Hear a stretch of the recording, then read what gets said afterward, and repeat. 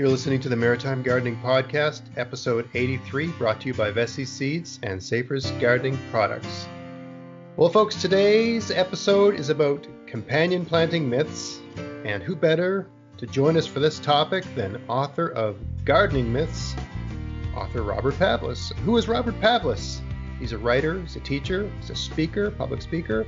He's the author of Garden Myths, Book 1 and Book 2, and also a book called Building Natural Ponds. Garden Myths Book 2 is a very recent release. He's a blog host, the blog Garden Myths, and also Garden Fundamentals. Owner of a six-acre botanical garden, Aspen Groves. He's also a YouTuber. He's got a YouTube channel, really good YouTube channel called Garden Fundamentals. He's got more subscribers than me. Excellent content, and definitely worth a look if you're curious about the topics he's covering. Robert's more, his content is broader than mine, so I'm focused on growing food, whereas he's focused on, to some extent, he talks about food gardening. We also have various ornamentals and stuff like that, whereas I don't have any content on that at all. So if you've got questions about your flowers or your bushes or your, that sort of stuff, go to Robert. You could probably answer him a lot better than mine. I don't know much about that. Also, I've noticed that if you Google Robert Pavlis, the third hit is Maritime Gardening Podcast episode 71, which was Things You Shouldn't Buy. Which was a great episode, and we should really revisit that topic again, because I thought that was a great topic after my own heart, because I'm a pathological cheapskate. So anything I shouldn't buy is something I want to know about. Anyway, Robert, hello, and how's it going? Hey, welcome. Thank you. It's going really great, except for the weather. Yes. We've had the worst spring in the last 100 years. It's super cold. It's it's June, and it feels like April. Our night times are cold. It rains every second day. It's just been horrible. And everything pretty much is 3 weeks behind schedule, I think. Wow. Are your your tulips, have they flowered yet? Yeah, the tulips are out and they're finished. By now we're usually almost finished peony season, and we haven't started peony season yet. My vegetables are tiny little things because it's just too cold to grow for most things. You have you grow a bit of garlic. How high is your garlic? The garlic actually looks pretty good. I think it likes all this rain we've had, and I think garlic probably likes cold weather for growing the green parts. Have they thrown up scapes yet? I haven't seen any. No, mine are about a foot high. It's about maybe a foot high, the biggest ones. And my tulips are still flowering. Some of my tulips are done, and some of them still have fully formed flowers. Yeah. So, and also you've been fairly busy with your YouTube. I noticed you're putting about a video up a week. Well, I'm trying to do that. Right. Right now, I'm actually working on a new book, so I don't have any time for YouTube videos. Yeah, another book. What's this? What's the next book about? Can you tell it? Can you tell us, or is this top secret? We finally have a title for it. It's called Soil Science for Gardeners. Okay. And it's going to be a pretty extensive review of everything to do with soil and how to improve soil and increase fertility. It'll have a personalized section in there so that you can analyze your own soil and then come up with a plan for improving it. It'll be the first book on the market for gardeners that talk about the rhizosphere, right, which is a special layer around the roots of the plants. Yes. So yeah, it's an interesting project. That sounds great. It should be out next spring sometime. The books, this is going through a publisher, and that's always a long process, unfortunately. Yes. Well, today we're going to talk about your one of the topics that's in your Garden Myths book. So you sent me a copy of this, I don't know, back in the winter, as I recall, or March or February. and I've worked my way through it, and I sort of sifted through your book. I enjoyed the whole thing. I actually just finished reading it last week because I had sort of go slowly through these things. And there was one section of that book where you talk about companion planting myths. And I thought this would be a good topic to wrap a show around. And just before I speak to that, I was also thinking that just to say that, when you're an online personality like myself, and you've got people asking you questions all the time, for me, that's primarily on Facebook and YouTube. And people will disagree with, people always want to argue on social media. And the wonderful thing about not so much your book, I mean, your blog content mirrors your book content in a lot of ways. I can see following both of them that the one is almost like you're sort of testing things out in the one, and it becomes formalized in a book. At least it seems like that. It's been great for me because if someone wants to debate me about something on social media, I just tell them I'll whatever that thing is. I mean, 9 times out of 10. I mean, not that I'm always right, or not that you're always right in particular, but I tend to come at, if I think something someone's saying is probably a myth, I'll Google that thing. I'll type the word garden myth, and usually there'll be a thing in your blog about how that thing's a myth. So I'll just say, look, read this and get back to me. And, and the great thing about what you write too is you're not just some hack throwing stuff out there. You'll reference your claim, like you'll reference whatever you referred to make the claim you're making. So it's not just you saying things, repeating something somebody told you. You're actually going to have some kind of reference that backs up your claim. So it's got a little more validity. So it's just a wonderful, and for those of you out there that whether you're engaged in a flame war with someone on social media, or if you're just curious about something, someone tells you, hey, this does that, or this causes this, or this does a bad thing with that, I would say that it's an easy one-stop shopping to go to one of Robert's websites. The 2 blogs in particular are Garden Myths and Garden Fundamentals. And the chances are, if something sounds too good to be true, sounds fishy, there's probably an article there that Robert's written. Because is it the case that I don't know about both your blogs, but do you write something every week on each blog, or do you do one blog one week and one blog the other week? Well, I try to post something on each blog once a week. I don't quite make that schedule, though. Yeah, that's what I'd like to do, especially since I started the YouTube channel. Then that takes a fair amount of time too. Yes. But I try to at least get a myth post out every week. Right. And what I do with, so like a lot of people will also comment when I'm on social media and say, I don't believe you. Well, a lot of the things I write about are things that I really don't know the answer to it when I start. Yes. So I don't. I mean, I maybe have a sense as to whether something's true or not, but I don't approach it from my point of view. And Garden Myths is never written on what my opinion is. It's always based on what I find. And as I do that research, I generally learn a lot and find out things I didn't know before I started the research. And then I write about it. I kind of wonder if it's true. A lot of it seems to make a lot of sense. Some of it doesn't make a lot of sense. But I really had no idea, a year ago, whether any of it was true or whether it was supported by science. And then I approach it, I just ask a basic question, and then I go and research that and find out what the experts say about it.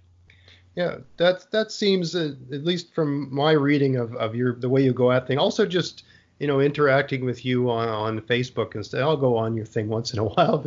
Facebook tells me when you ask a question, so if I think I got anything to add, and if I've got the time, I'll throw something in there. But you tend to, you seem to me like you're genuinely using a scientific method where you start with the question, not an opinion, and you want to answer the question. I think just today you threw something out, or the other day, or whatever, you threw something out there about, what was it? Whether taking the scapes off of garlic has any impact whatsoever on the yield. And you framed the question. You didn't say, I don't think this works, or I think it does or not. You just said, is anybody aware of any research that suggests one way or the other, this affects the yield. Sort of. I think I'm paraphrasing, but I mean that's the way you pose a question, and there's no evidence of bias in the inquiry. So that's I find that very refreshing in this field for sure, because there's a lot of opinions and not a lot of science and that sort of thing.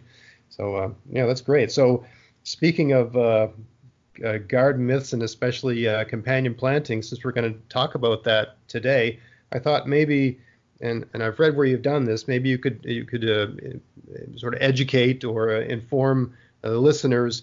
When you use that term companion planting, can you define that term for us? What do you mean when you're saying that? What is the common understanding of what that term means? Yeah, so that's really where I started, because yes. I think we all have sort of a feeling of what it means, but the first question I asked is, well, what is it, and how do the experts define it? And there are quite a few different definitions of what it means, but I finally settled on one that says it's basically where two plants are grown together and at least one of them benefit by that association. Yes. And so the key is that a given plant grows better because it has a neighbor than without that neighbor. Yeah, so there's the one has an effect on the other. On the other. Yes. It doesn't mean that they both benefit, but at least one of them does. Right? Yes. And that's a pretty I think that's something most people can agree on. And then you dig a little deeper and say, well, okay, well, what kind of benefits are there? And there's really a whole list of things. One of the things I find surprising, and particularly social media, is that people will have a discussion and say, okay, companion planting works, and the other person will say, no, it doesn't work, and there'll be 100 comments about whether it works or not, and nobody takes the time to actually define what it is and what combination works. Yeah, people don't even define their concepts first. I mean, that's social media right there. I mean, how can you possibly have an argument if we don't even don't have common terms first? Right. So, then I researched. Well, where does this information come from? Did we do some research, 100 years ago, that led us to this point? And as it turns out, that the whole concept was developed by a couple people writing some gardening books. And as far as I can tell, none of the information in that book is based on any science. Oh, it's just like folklore. It's just folklore. I see. So you plant, some things go together, other things don't go together, and so on. And there's lists and lists of these combinations, but they're not based on anything. There are no references. There's no science that went into looking at that. So that kind of makes the whole thing kind of suspect. But in agriculture, there are cases where companion planting certainly works. One of the ones I wrote about many years ago was using marigolds for root nematodes. Right. And that's a very common thing to do, is grow marigolds around your plants, and it solves all kinds of problems. Well, with root nematodes, it actually does work. But when the scientists looked at it, what they found is, first of all, you have to grow the right kind of marigold with the right kind of plant. You can't just buy any kind of yellow marigold and have it work. They have to be species specific. The second thing is you have to plant the marigold not beside the plant, but right in the same spot as your future crop. And you have to do it in the same year. So I have to plant my marigolds, and I have to grow them for a couple months, and that marigold attracts the nematodes into its roots, but the marigold plant has a poison that kills the nematodes. So the nematode population goes down, and then immediately you plant your crop in the same spot. In fact, in the same row. You can't even move over 6 inches because it doesn't work. You have to be in that same row. All right. So it does work, but how many people live in climates where they can grow marigolds followed by their crop? Yeah, you'd be You know, sowing in they like work. late July or something. Yeah, so this works fine in Florida and Texas and warm climates, but it certainly doesn't work in our kind of climates because we can't grow two crops one after the other. Yeah. At least not most crops, right? Yeah, yeah, exactly. I mean, unless you're trying to grow spinach or lettuce or something like that, you're kind of out of luck. Yeah. And then other people say, well, you put marigolds beside it, and it attracts pests like aphids and so on. But in fact, marigolds attract a lot of aphids to the garden, which then go into your vegetables. So Yes. there's no real proof that they work as a pest attract. Well, sorry, they do work as a pest attractant, but it doesn't reduce the amount of pests on your crop. And I, that's the key point that people kind of forget. In fact, a lot of research doesn't look at it either. I can put a plant in my vegetable crop and I can see an increase in pests, but the real question is, do I create a bigger yield because of it? Like, is there a real benefit? yes. And well, the homeowners, they never measure the yield, except, they get a very fuzzy feeling. Oh, this year's garlic was better than last year's garlic. But you can't compare year to year, as we learned this year, because if anything you do this year different than last year won't tell you anything because our climates are so different this year than last year. So you Yeah. can't compare year to year. You have to always have a control, and you have to take your yard and split it in half and do something in one half and not the other, and then you need to count them or measure them or weigh them or something. So you actually Yeah. Even when you sow the garlic, you'd have to take count of the mass and the volume of because the clove that like the bigger the clove, generally speaking, the bigger the resulting bulb is, sort of thing. So maybe they're just bigger this year because you planted bigger cloves. Like you'd have to really set it up well. yeah Yeah. yeah So, so um, there are certainly cases of companion planting that work. There's no doubt about that. Most combinations that you see in social media or in some popular gardening books have never been tested. yeah, there seems to Um, be an incredible amount of woo-woo out there, and especially like you mentioned just previously, people say this a lot because people will look at pests. I'll talk about pest damage in my garden and how I deal with it, but they'll often say, plant this thing, it attracts the pests away. And it's like they're running on the assumption that there's a finite, let's say we're talking about aphids, running on the assumption that there's 100 aphids in my garden and there's only ever going to be 100 aphids. And if I can get those, you know what I mean? Like there's a fixed population. And if yeah, I can just draw them over to the left quadrant where I've got this throwaway plant I don't care about, then that's fine. But it's like if I'm giving them more things to feed on, I'm just going to be drawing more aphid friendly, if there's more things in my garden that aphids like, they're going to be drawn to my garden. And sure, that's going to bring around more things that attack aphids and so on and so forth. But yeah, it's there's almost like an infinite number. You might as well think there's an infinite number of pests out there because to some extent, in terms of your garden relative to your land, there kind of is. So yeah, if you're just setting up some trap plant that they they're going to eat this, the aphids don't know they're supposed to be eating whatever the thing is, as opposed to your peas. They don't know. No one told them they're supposed to eat one thing more than another. They're just going to eat that until it's all eaten. yeah, And they're going to they're going to proliferate because you put all the stuff in the garden. So next year you're going to have even more aphids. It's very likely. So yeah. Anyway, I'm getting off topic here. the other very common thing that people feel is that anything that's fragrant has got to work well as a companion plant. So there's lots of stories about various kinds of herbs, and I think that's where the marigolds come in. So plants that have a fragrance somehow either attract pests or repel pests. But if you grow these things with your vegetable crops, you'll get bigger yields. And from what I've been able to find, there's very little evidence that any of that works. So all the herbs that are very fragrant. You would think they would have an effect in a garden, one way or the other, and they may have, but there's no evidence to support. Yeah, So I mean, fragrance isn't really important. And part of the reason there, I think, is that these plants are only fragrant to human, right? Or maybe some other kind of animals. That does not mean they're fragrant to insects.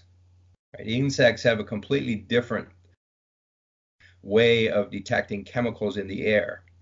And it's kind of like comparing us to dogs, right? Dogs can smell all kinds of things that we can't.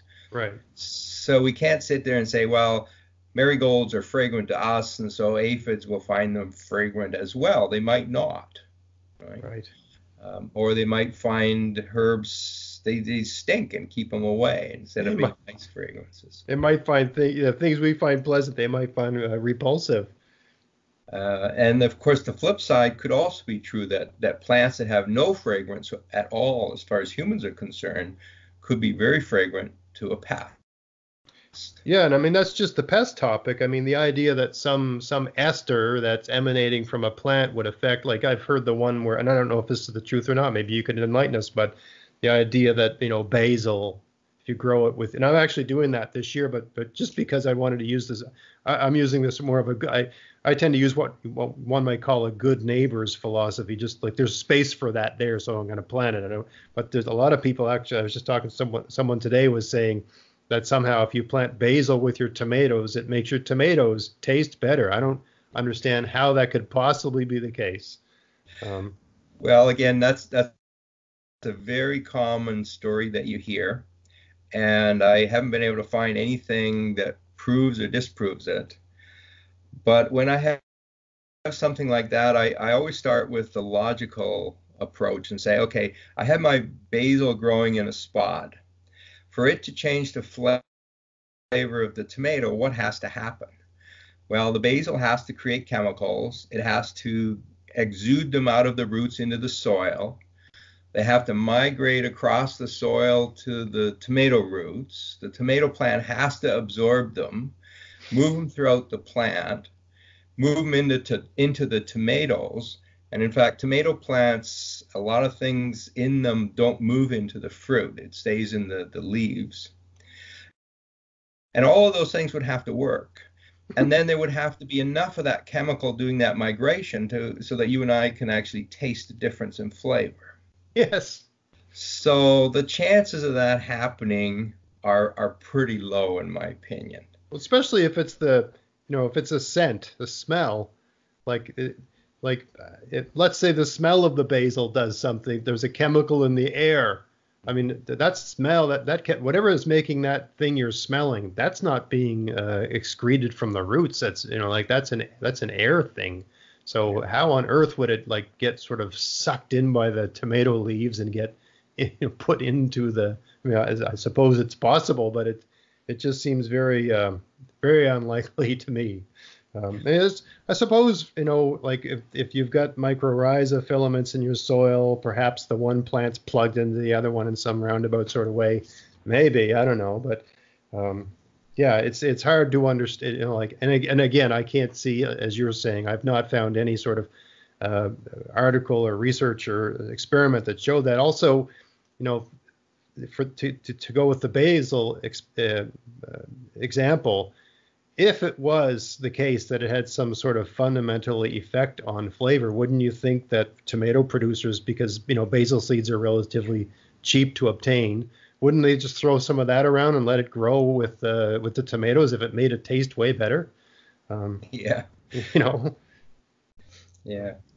So the classic example of companion planting is the Three Sisters agriculture. Yes. Right, where you grow corn, squash, and beans. And the squash shades the soil and keeps weeds from growing. The beanstalk allows the bean to climb up and get sun. And the bean produces nitrogen because it's a legume. Yep. And that extra nitrogen goes into the corn. And we know corn is a nitrogen-hungry plant. And that sounds really great.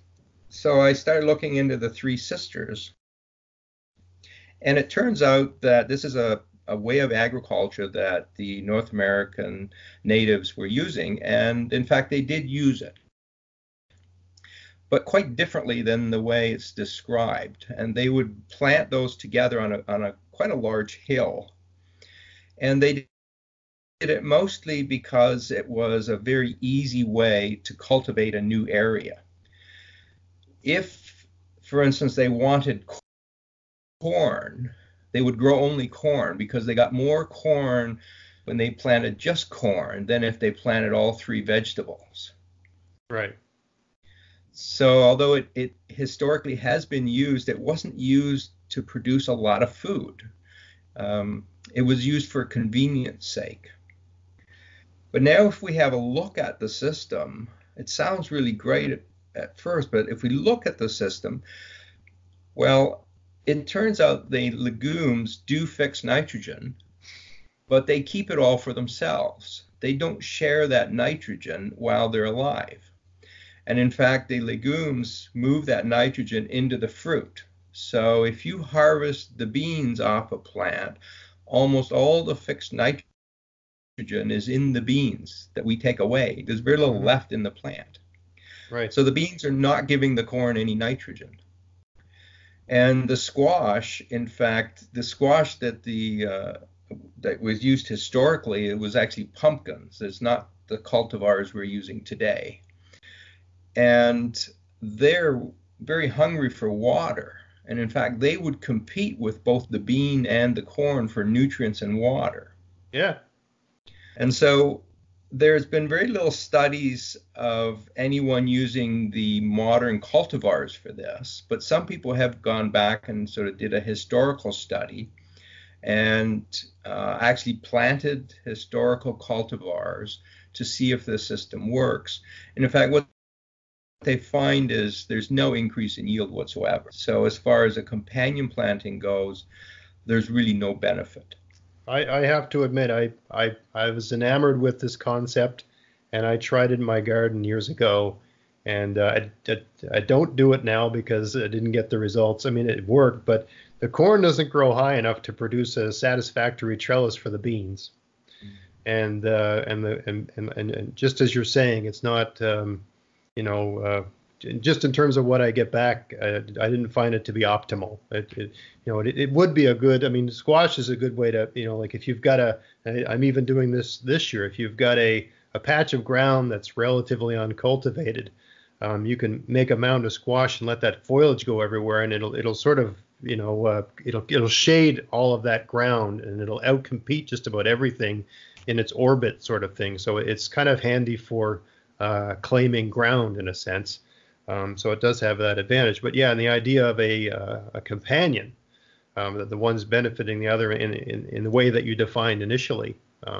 Exactly. I mean, again, I think this might be one of those cases where maybe the corn and the beans, if you planted them together, they'd be good neighbors, right? Because the corn grows. If you were corn and bush beans, perhaps. I'm trying this year, corn and bush beans.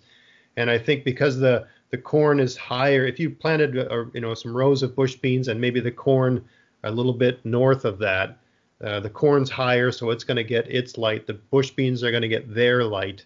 The bush beans, let's say they're nitrogen neutral because they're sort of making their own nitrogen. So all the nitrogen that's in the soil is sort of the beans aren't really competing for it. It's the corn can get it sort of thing. But that's again, it doesn't mean the beans are providing it for the corn. They're just good neighbors.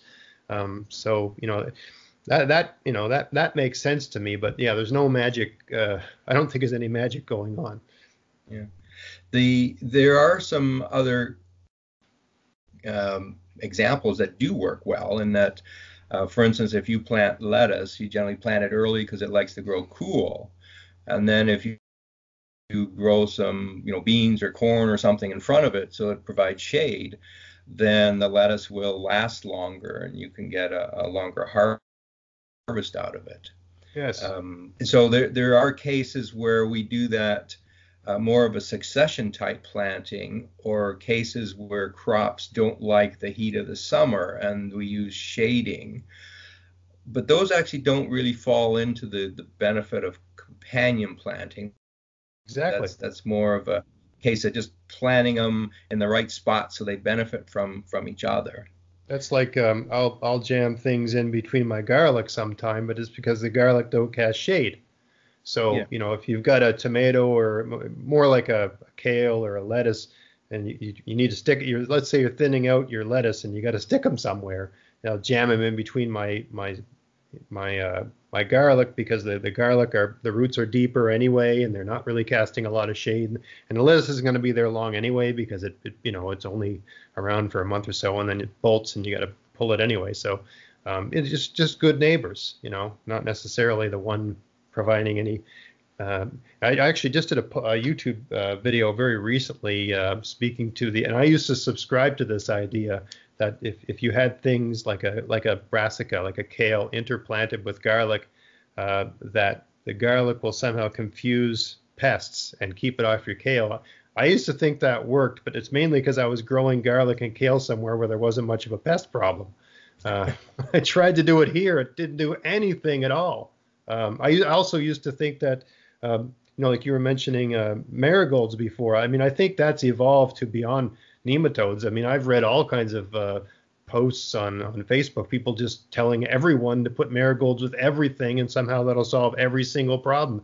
And I had that one year, and I would go out in the garden at 5:30 in the morning, and the marigolds were covered in slugs. They ate all the marigolds and then they moved on. It's almost like they liked them the most. And then when they finished killing my marigolds, they ate all my kale. Didn't do anything to stop and the same thing with the garlic. Like the slug will go along and take bite of the garlic, doesn't like it, moves on to my kale, eats my kale. So yeah, that one in particular, that garlic confuses pests. I have not seen any evidence of that at all. Yeah, garlic and onions are potentially good companion plants because they do produce sulfur compounds, and those do go into the soil. So there is the potential there that those might affect soil-borne organisms. Right. But again, there isn't a lot of testing that's been done. Oh, the marigolds again. One of the problems with them is that apparently they attract thrips, which I've never had a problem with in the garden, but they will actually bring them into the garden, and then they can attack your vegetables. What's a thrip? It's a small insect, somewhat similar to an aphid, but they're more they fly more than aphids would. And the thrips are beneficial, or they're a problem? They can be a problem for for various kinds of vegetables. And the problem is gardens tend not to have very many of them until you start planting marigolds. And then they apparently really like marigolds, so they get attracted to that. Right. Yeah. There's another thing in your book you talk. I mean, this is it's not really companion. I guess is something that might be a companion for a person. In a lot of my videos, people will see, my garden borders on a forest, and the forest has a big bog sort of very close to the house. It's a stone's throw away. There's what they call a bog here. There's no real water, but it's wet. And I'll be out in my garden, especially this time of year, and I'm just being swarmed with black flies. And I'll have people telling me, just grow some lemongrass, or grow this flower, and somehow I don't know if you've ever, I can't, or what's the citronella supposed to grow a little citronella, and then you won't have 1 million black flies in your backyard. And I got news for everybody, it's not going to do anything. And you say the same thing in your book. I haven't really looked at black flies, but I spent a lot of time looking at mosquitoes. Right. And because they do sell the citronella plant to ward off mosquitoes. Well, it turns out that the plant they sell is not even the citronella plant. So the citronella plant is actually a grass. It's not hardy. The citronella, that's the real citronella. That's where citronella comes from. The plant that they're selling is a geranium that kind of smells like it. Just a lemony smelling kind of thing. Plant. So when you go in a nursery and you see these big signs about mosquitoes and the citronella plant, it's always the wrong plant. Right. The only plant I found that will ward off mosquitoes is a eucalyptus grove. Right. So if you can grow a forest of eucalyptus, that works. Yeah, if you put eucalyptus oil on your skin, it actually works. It's such a strong smelling oil. You can get it at the drugstore. It will. They don't like that too much. I don't know how long it lasts, but it will repel them. I've experienced that. But it's not cheap, and it doesn't last as long as something like DEET. No. So there are some essential oils that do work, but there's two things to note. Is one is that they're all short-lived, so they have to be reapplied about every 2 hours, whereas a good DEET will last you 6 to 8 hours. And the other thing that people don't really realize is that many of these essential oils have not been tested to see what they do to your skin and your body. And people think, well, these are natural products, so they've got to be good for you, or at least they won't hurt you. And that's simply not true.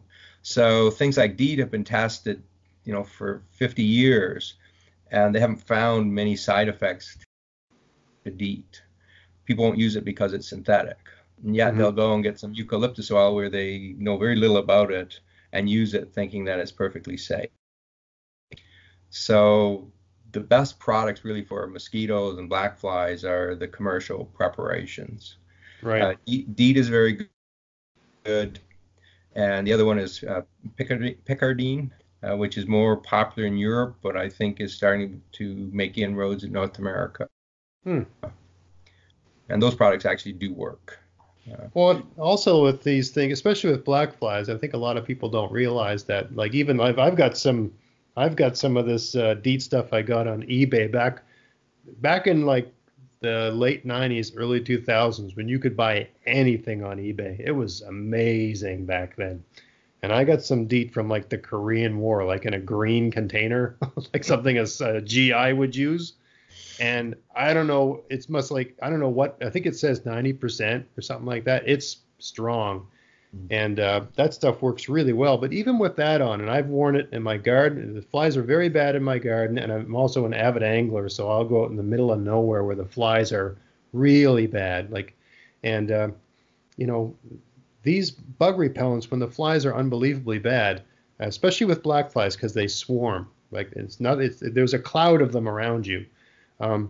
They'll keep the black fly from biting you, but they're still around. I mean, they're following you're making a trail of carbon dioxide. My understanding is that's what's drawing them to you is your breathing. You got to stop breathing.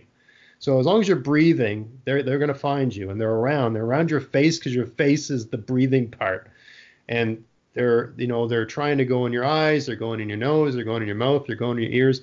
And the bug repellents they're going to land on you, and they're not going to like that, so they're going to leave. When you first apply it, if you got really strong stuff, it creates like a little force field around you. They won't even land for a while. But after half an hour, they're going to start landing, but they won't bite you because they'll land on your skin. They're like, oh, God, this is the worst I've ever, what is this stuff? And they'll leave sort of thing, but they'll still land on you. So even after half an hour, they're all over you and they're all around you sort of thing. So, yeah, imagine just, being 3 feet from a flower. That'd have to be some flower. Yeah. When you're coating your body with some, toxic chemical that's, it's toxic, but it won't kill you, unless you are bathing in a bathtub full of it sort of thing. Even with that on, they're around you, right? They're really close. Yeah, again, this gets back to this issue of the quantity of the chemical. The dose. So when we take a plant, we extract the essential oils, we're concentrating those ingredients down. And so you put it on your skin and you're adding a tremendous amount of chemical compared to the amount that a plant gives off naturally into the air. Yes. And the amount that plants give off is so small that it really doesn't affect the insects. And so there's nothing you can put in the garden that's going to reduce the mosquitoes and black flies, although there's lots of people that will swear up and down that they work. Well, I think this comes to a kind of a theme of this show, is just that, I mean, and gardeners are more prone to this than a lot of people. Oh, no, this is a very human thing. Just that general logical fallacy, that post hoc reasoning, that idea. And I even did a podcast on this that probably had the least downloads ever, but the title was post hoc ergo propter hoc. It's a logical fallacy where people, it means like before this, therefore, or is it after this, therefore because of this? I think that's the translation, meaning thing A happened, then thing B happened, so thing A caused thing B. And that's a very natural conclusion to arrive at, but that is not how, if you're trying to defend a causal connection, that is not how we establish cause. It's one part, that sort of temporal priority, this happened and that happened. Okay, that's step one. Maybe something's going on there. And then you have to establish that the two things have covariance, that when one thing changes, the other thing changes. And then you have to establish that you have to eliminate all other plausible explanations. And that's where people usually fall completely flat. What was, there could be some other thing, some third thing or some fourth thing that's actually causing the effect that you think you're observing. So, all of these things, if someone puts some oregano in with their zucchini and they have a really good crop of zucchini, like, I have it. It's oregano. It's the oregano. And it's like, no, you just could have had a different variety, or it was a good year for zucchini, or like, it's probably not the oregano. It's making your zucchini huge this year, but it's something at and especially with gardeners, if something works, if they think something works, they will never, ever change that thing. They'll just do it forever. Stand on one leg, sacrifice a goat, whatever, like whatever seems to work. If they think it's going to work, they're going to do it forever. And they'll just keep adding things to the list of things that seem, based on one experience or one observation. Certainly, and that's probably all these things. And everybody wants to have a really good result. Everyone wants to have a good garden. So anytime anyone says, do this and that will happen, everyone believes them and does it. And if things work out well, they think that must have been the reason. So they go and then they perpetuate that thing and the next thing. And it just, it's a very natural thing for people to do. But I think a lot of people do a lot of things that are really not having any effect at all because they believe they do. Mm-hmm. So I have a question for you. Yes. When you plant your peas, do you soak the peas? I don't. I give them a good watering when I plant them, and I leave them in the ground. That's it. Interesting. I don't soak anything. I just, everything goes in the ground. I actually do a modified. I haven't done a video on this, but it's almost like a modified bagging method for certain things that need heat, and so like for a squash, for instance, and maybe for a pea. I did some peas this way this year. I'll put the pea in the ground about an inch deep. I'll water the ground, and I'll put plastic right on the ground. So that way it doesn't need to be it will not dry out because I'm sort of sealing it. It'll be just flat on the ground. And then after about 5 days, I start checking it every single day. As soon as I see a sign of anything, I have to get the plastic off. But it's anyway, to answer your question directly, no, I don't soak peas or anything else. Despite a lot of people seem to swear by it, and I keep meaning to do it, but tell you it's just pure laziness. I just jam everything in the ground and it seems to work. Well, I never bothered soaking my peas. And then a couple years ago, I started because the peas are really shriveled when you get them in the package. And I thought, well, it makes sense. And you're sowing very early when the ground's really cold. So I thought, okay, that way you get a couple days in the house and it's warmer. So I've been soaking them. Yep. Well, this year I decided to run a little experiment to see if it actually works. Okay. So what I did was on a certain day, I started my peas and put 5 in a pot. In a planted pot with my garden soil. I took another 5 and actually 10, and put them in a dish for soaking. After an overnight soak, I took 5 out and potted them up. And then the other 5 I left in there until they started to germinate. Left in what, the soaking solution? Yeah, it's just water. Yeah. So I was testing no soaking, a 24-hour soak and about a 3-day soak. Soak until the radical appears, or the beginning of germination. The skin was just breaking and you could see the radical coming out, so it never actually came out. Right. And it turns out that the best germination was with no soaking, and the tallest plants was with no soaking. And in fact, the 24-hour soak produced the smallest plants. That's interesting, eh? So now if we look at that as a little experiment, I had controls and I did duplicates. I did them in pots because that way I can monitor them better and treat them all the same way compared to putting them into a garden soil where the soil at one end of the row might be different from the other end and so on. Right. The number of peas was pretty small. It was only 5, so that's really not enough to give you any kind of statistical accuracy. Yeah, and it's going to do a t-test on that. Yeah. So, but what I think it does show is that soaking certainly didn't improve things. The longer soak seemed to be about the same. The difference in height wasn't dramatic, but it really looked as if soaking did nothing for the peas. Right. So I probably next year will try the experiment again with a larger batch and do them in the garden. Right. And right now I'm doing the same thing with beans to see if it has an effect on beans. Right. Because a lot of people don't soak beans as much, but a lot of people do soak the peas. And again, people will swear that you get better germination and better growth and so on. I think a lot of people, like, it's really important when you're gardening, especially if you're trying to grow food, right? Because you've only got, it matters, right? You're looking forward to these fresh beans, you're looking forward to the lettuce, and if you lose your season, you were really looking, because the stuff you grow tends to be better than the grocery store stuff, and it's so abundant and it's so fresh, and you're growing different varieties than the ones they sell, and you're really looking forward to it. And I mean, you'll do almost anything that increases your confidence that it's going to work. So, I think a lot of people, they'll soak the pea or the bean or whatever because it's going to give them more confidence that what they believe in it, right? So they're more confident. Whereas you just stick it in the ground. Oh God, was it too early? Is it too late? Did it get enough water? Have I watered it enough? You're so worried about all that sort of stuff.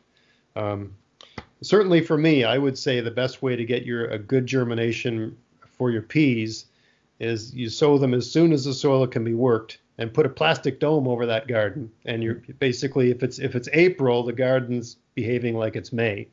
And you don't want to get too hot in there, but you put a plastic dome. My peas are almost 2 feet high now because they've been growing since the last week of March.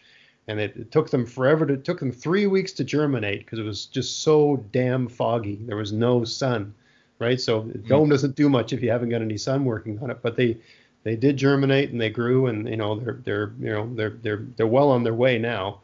But it's because it was moist and it was warm. It was moist enough and it was warm enough for a pea to germinate, that sort of. And the other thing about having the plastic dome or some sort of microclimate like that is you're creating a bit of a biodome so that it doesn't evaporate the same way if it was just exposed to the air, because you're creating kind of a closed system. Do you share a lot of your experiments online? Well, I will write it up as a blog post. Okay. So I did the experiment and I have the pictures. I just now have to get around to writing it up and posting the results. Right. And then I'll do the same with the bean experiment and see how that goes. Right on, man. Well, have we hit every possible myth we could on companion planting? Well, there's probably lots more. I just can't find any data to say anything one way or the other. Yes, exactly. But that's the main thing. I mean, I would encourage people that to do your own little experiments and set aside a little part of your garden and just don't do that thing that you think is going to do something, and see what happens. See if there's any difference at all. It's always good to do these little experiments and try different things and evolve.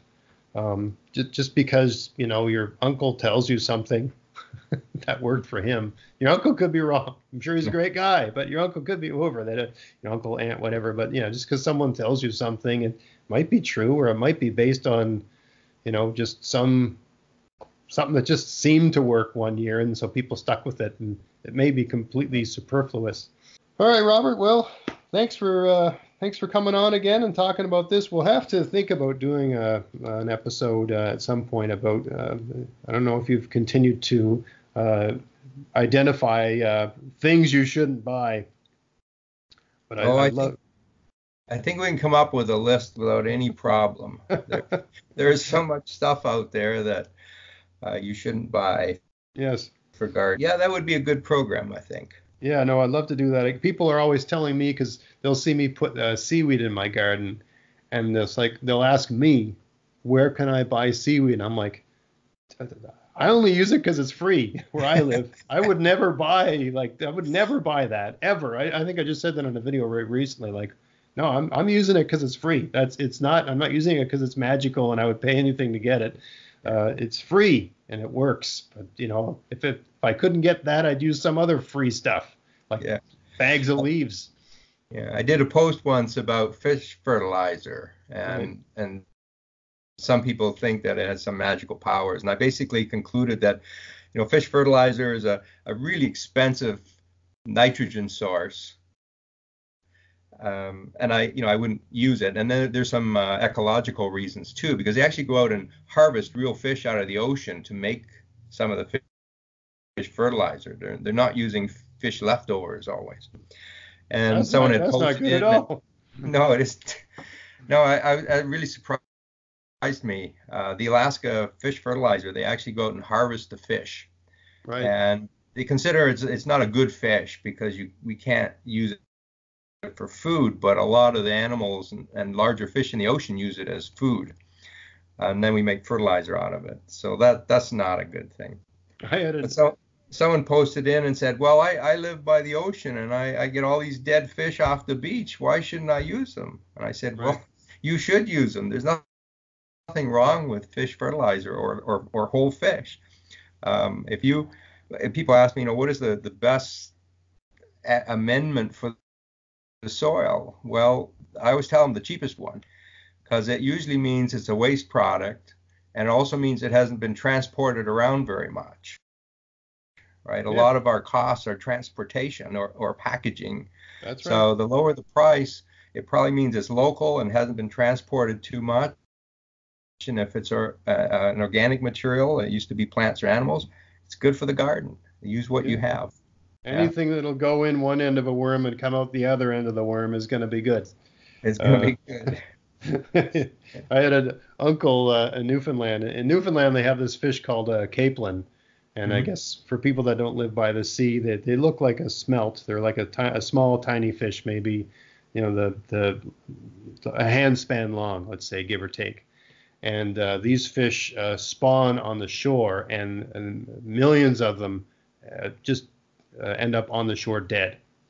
And so they'll go around and scoop these up with tractors. And I had an uncle that ordered in Newfoundland some capelin as fertilizer for his garden. And one morning, he just heard that beep, beep, beep, and a dump truck full of these dead fish. And he had to bring in every relative. He wasn't even a young man when this happened. He had to bring in everyone in the neighborhood to deal with all these fish. There were seagulls everywhere. The smell was horrendous. So anyway, yeah. So that's this unique part of. That's one thing that people in Newfoundland will use is they call the capelin. I wish we had them here. That certainly I like eating them. But anyway. Right on. Well, thanks for coming on the show again, Robert. People listening to the show, if you enjoy the show and you want to support the show, check out the description box. If you're listening on YouTube, check out the description box or check out the show notes, and you can get the details for the coupon codes from the sponsors. If they sell something that you want, buy it from them, and that'll help support my show. Robert, it was great having you on the show once again. I'm so grateful that you give us your time and give us all of your great advice and wisdom and help bust all these garden myths. I'm so glad you write these books, and I'm so glad you provide the blog and the YouTube channel and all those different resources. I encourage anyone that's interested in this sort of topic to look that stuff up. Well, thanks very much, Greg. It was great to be on the show again. Thanks a lot. And I look forward to telling people not to buy a whole bunch of products. It's music to my ears, music to my ears. All right, everyone. Thanks for listening. It's great having you listen to my show again. And until next time, get out there, get at it, have fun in your garden. Thanks for listening. Thanks a lot, Robert. Oh, no problem.